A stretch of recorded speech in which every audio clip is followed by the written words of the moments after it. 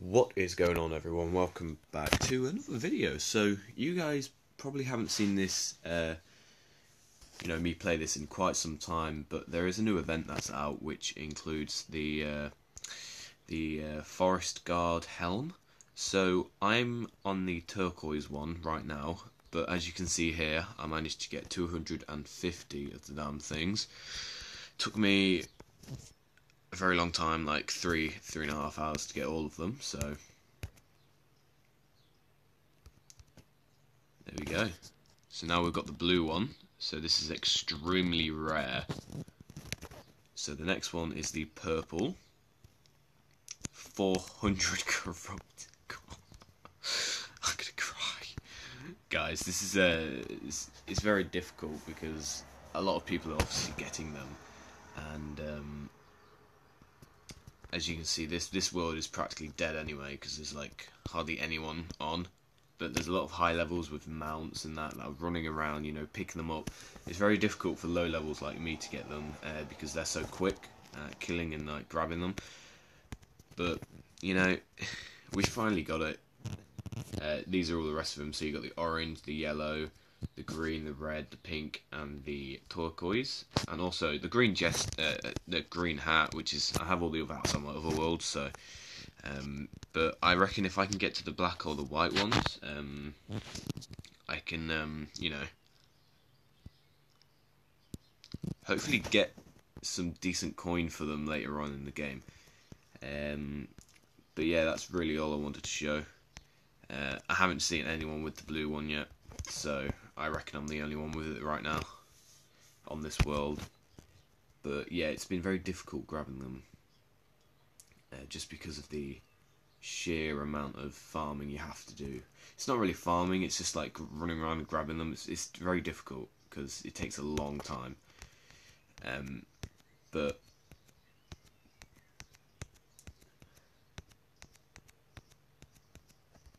how many more we got? Oh, we had exactly the right amount.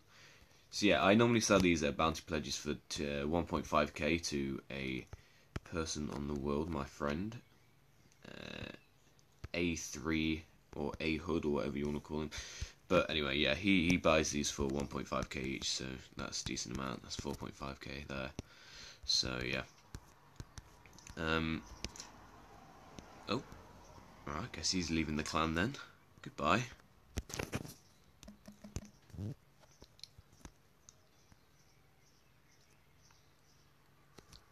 Maybe he's not leaving.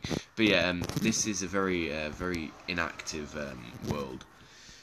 Not many people play this, but it's actually quite nice because you don't have to deal with everyone be like, oh yeah, can you give me this, can you give me that.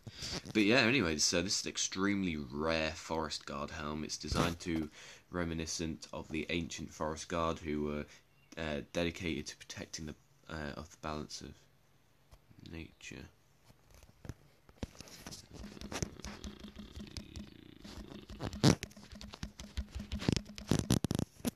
But yeah, oh, this guy's looking at the stuff. Imagine if he has to buy it. I'll give you 9k for it. Whatever. It took me about a million years to get this. Right. So yeah. Actually, I might as well show you the locations of good farming. So, not a lot of people are farming right now. I came back on about 20 minutes ago, and there was all of them respawned still. So, but for quick running and that, we'll go around here. So yeah, now we're gonna get the purple. Then I'm pretty sure it's white and black, or black and white. I'm not sure. I would never leave the clan. Okay, yeah, you just demoted yourself for no reason then. But yeah, not a lot of people are farming. There was a ranger here at some point. He was annoying because he just kept hiding in here, and every time you get close to him, he'll kill them, and it was just pretty annoying. So, but yeah, we got 398 more to go. Now, yeah, as I said, I don't mind. I am among the first few who joined the clan at the beginning. Dude, I couldn't care less, to be honest. But yeah, so yeah, this is where you'll find the most of them. They are marked on the map, but of course, obviously, if you don't have a mount like I don't, you're gonna need to Oh my god. Okay, dude, chill, man.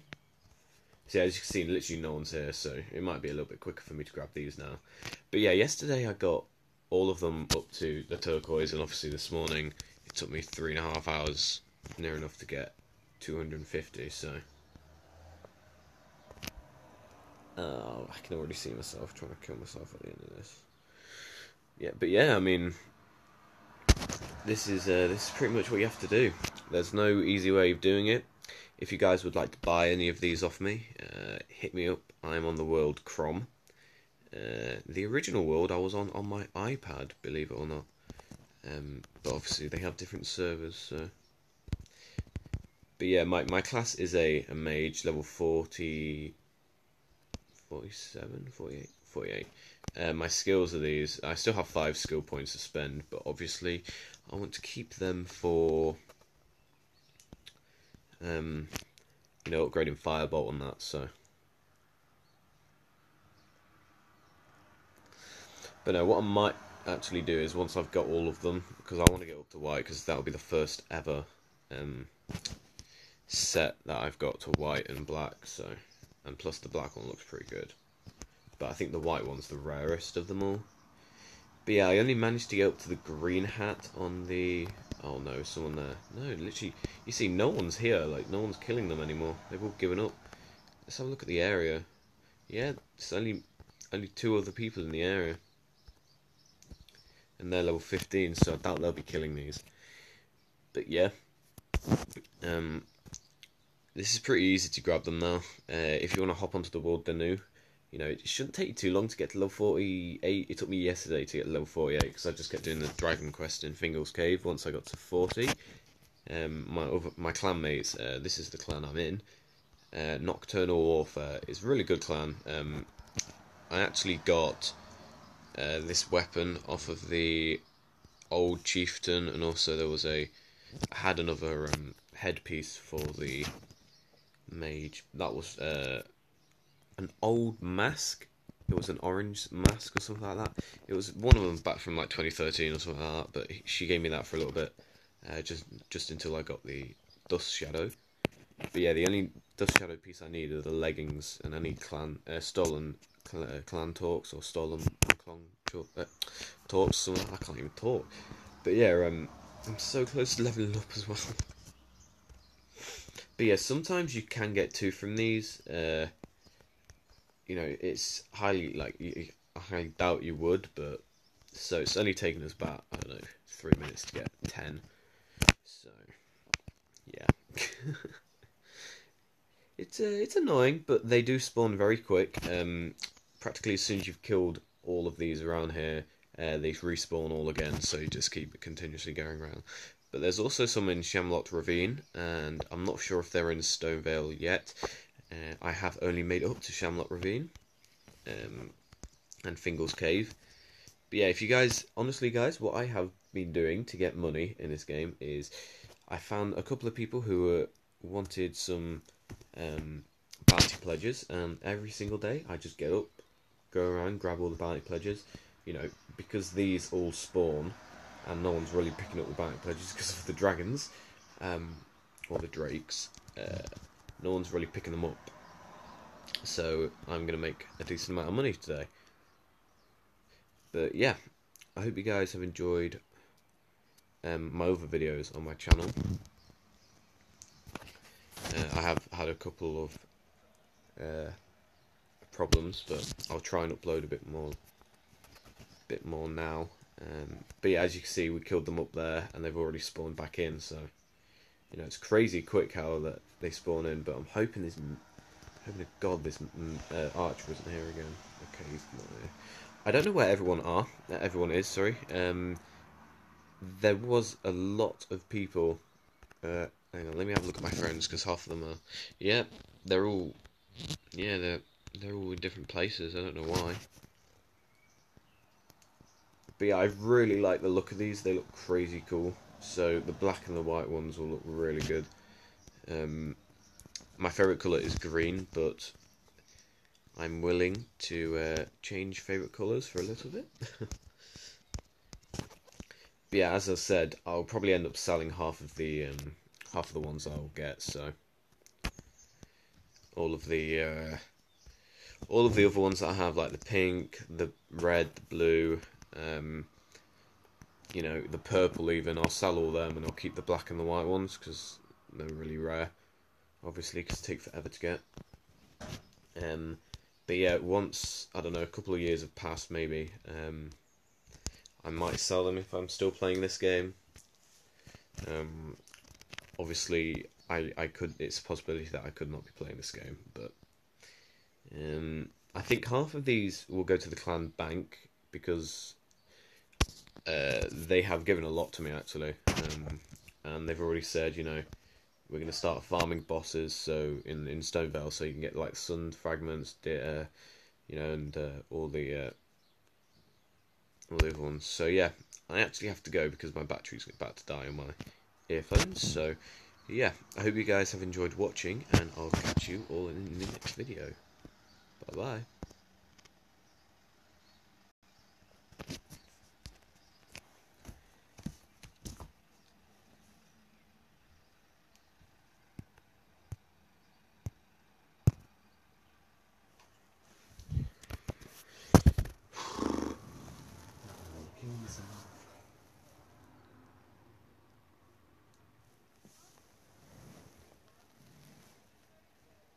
Alexa, what's the time? It's 10:07 a.m. Things should have made the cut. Be sure to check out our reversions on this topic. This is what employee 427 did every day of every month of every year. Number 10, Mile High Club. Call of Duty 4 Modern Warfare. We hope you're quick on the draw, because this one is still considered by many to be the hardest to obtain in any Call of Duty game. On paper, it might sound really simple. Complete the Mile High Club mission on veteran difficulty setting.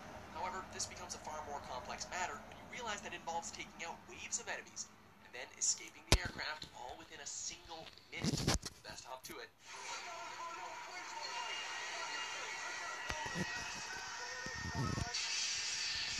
Number 9. Thus as Total War. Rome 2, Total War.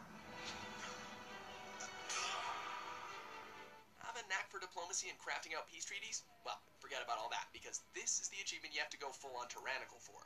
Given how easy it is to automatically slip into negotiations, players will have to be extra cautious and launch an attack the moment they discover a new group to get this achievement.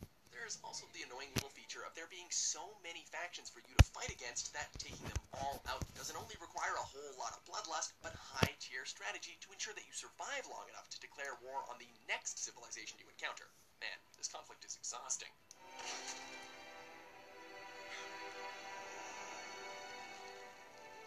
Number 8.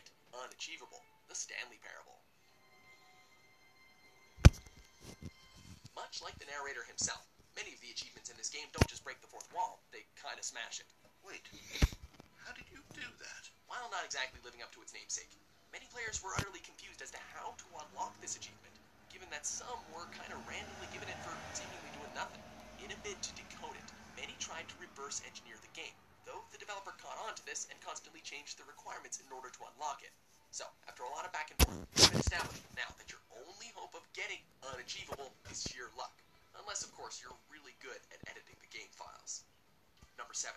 Reign of Terror, Diablo 3.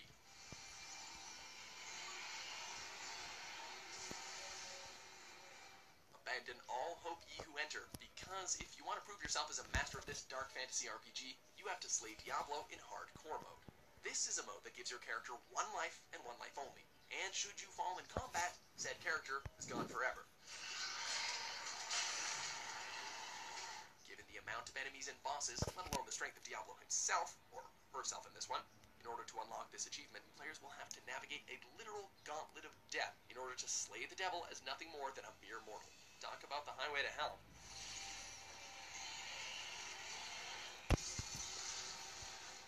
Number 6. The Real Deal. Left 4 Dead 2. You think you can shoot your way out of a zombie apocalypse? Well, only the best of the best will be able to survive and make their way to this achievement. Not only do you have to complete a campaign in Right. expert mode, which essentially increases enemy intellect and strength to absurd degrees, as well as the frequency and size of hordes, but you will have to play it with realism mode engaged. For those that aren't in the know, this basically turns the witch into a living insta-kill, further increases the durability of all other zombies so that they can only be killed with headshots, and generally tests you and your friends to their very limits. Good luck, buddy. Number 5. World's Finest. Injustice. Gods Among Us. You may well indeed dominate in online matches as your favorite DC superhero or villain, but in order to prove yourself as the greatest of them all, then you have to complete not 1, not 10, not 100, but all 240-star lab missions. This is usually the part where I quit. Not only do each of these missions put various constraints on the player, as well as force them to play as a particular character, but each mission has 3 specific requirements that need to be completed. Add all that together, and you essentially have 726 tasks to complete. Yep, that sounds like a job for Superman, alright. Number 4. Hard to the core. Dead Space 2. Glad to see you've got all your parts. You alright? Yeah. Isaac Clarke does not have it easy. What with being haunted by a murderous entity posing as his dead girlfriend, all while being surrounded by bloodthirsty necromorphs. If you're a glutton for punishment, though, and think you can handle anything the marker can throw at you, then by all means give hardcore mode a shot. We guarantee you'll regret it. I don't need your help. Not only are enemies extraordinarily tough, but you only get 3 chances to save throughout the entire game. One thing is for sure, Isaac is not gonna have a good time.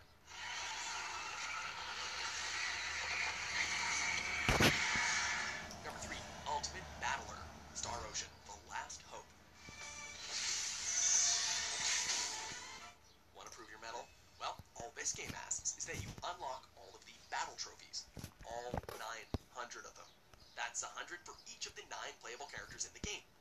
To unlock just one battle trophy, players are required to execute a very specific action, which can range from dealing a very specific amount of damage, attacking first several hundred times, gaining certain items, interacting with specific characters, and the list goes on and on. Again, this is just for one character, though. Truly, your last hope for this achievement is to wade your way through an ocean of monotony.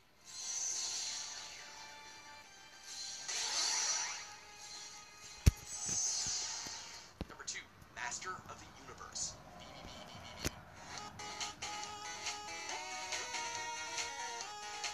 As Captain Viridian, it's your mission to save your scattered crew and escape the titular dangerous dimension. With the only obstacle standing in your way being those accursed spikes that are often found in these indie platformers. However, there's a catch. You can't jump. All you can do is reverse gravity to avoid being impaled. So, what could be the most difficult achievement in a game where you're constantly facing death? Well, complete the whole thing without dying, of course. Want to be the master of the universe? Well, your only hope is surviving no death mode by the skin of your teeth. Number 1, World Champion. Tom Clancy's Ghost Recon Advanced Warfighter. There can only be one.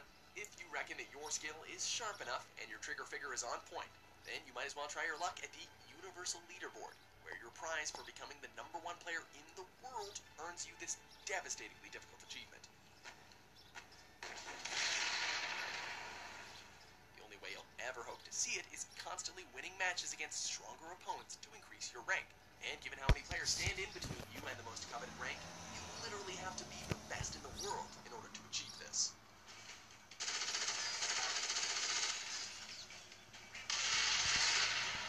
Do you agree with our picks? Check out these other great clips from Watch Mojo and subscribe for new videos every day.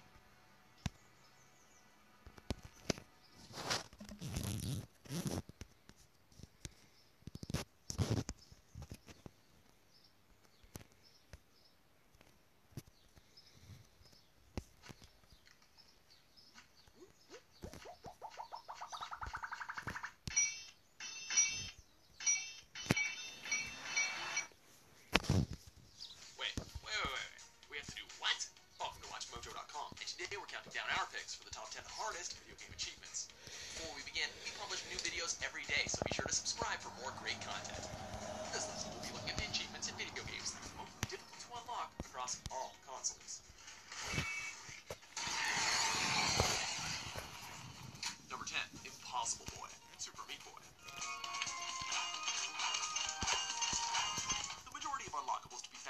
indie hit title can be completed by just ensuring that our favorite meaty hero manages to make it through the levels without dying once. The problem is that some of these levels are hard as fuck.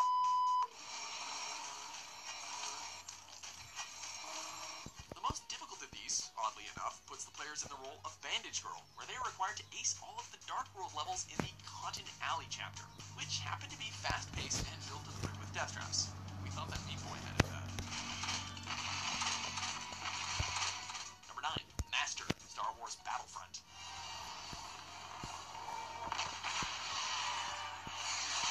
Hope you're a great shot with that blaster, because you're gonna need it. In order to unlock the title of Master, players must complete all battle missions and conquer survival mode on the hardest difficulty. This means holding your own against enemy forces across planets like Hoth and Tatooine while facing wave after wave of Imperial and Rebel soldiers until your side is the only one left standing. Managing to overcome odds like these truly makes you worthy of the rank. Just be sure to watch out for Darth Vader, because he'll screw you up. Know the power of the dark side. Number 5. My Kung Fu is stronger. Mortal Kombat.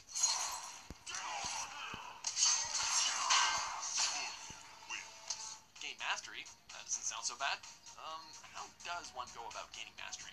Well, you need to earn 100 victories, perform 100 fatalities, and their subsequent variables, land 150 X-ray shots, spill 10,000 pints of blood, and go through 24 hours of gameplay.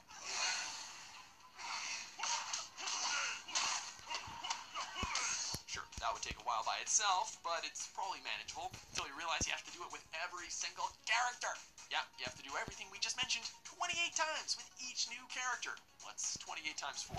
Anyway, good luck.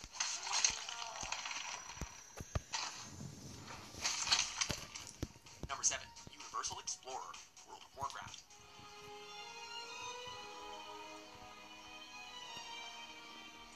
Best to get those mounts ready, because you're going on one heck of a trek across the entirety of Azeroth and much beyond.